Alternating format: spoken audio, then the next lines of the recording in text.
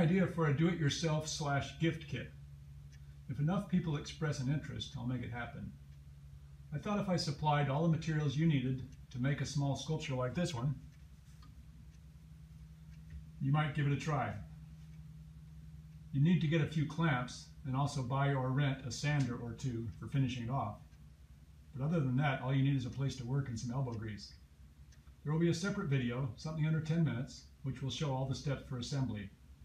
I won't need to explain how I cut or drilled pieces like in the previous episodes. This is strictly gluing and screwing and sanding.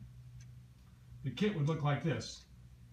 A plywood base to anchor the whole thing to while gluing and screwing, with the first tapered piece already screwed to it. Then there's the second tapered piece, and all the interim pieces right here, and the two for the crown, which would sit on top like that. All the pieces are pre-cut and drilled.